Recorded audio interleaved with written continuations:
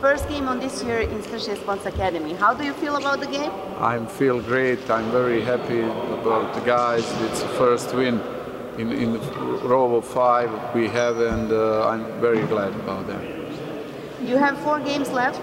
What are your expectations in the remaining games? Our expectation, it's simple. We must put on the high level our play. Tonight it was not bad, but we have more space, especially in D. And in offense I expect more swing the ball outside and find better openings for shots for free. Do the players have rest, and will they have enough energy to play other 4 games? Yeah, thank you. Tomorrow morning is a free.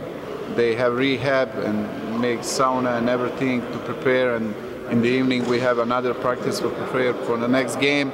And I hope that we have just 10 players on this year, but they found energy. I'm very satisfied how they react. Thank you for your time. Thank you.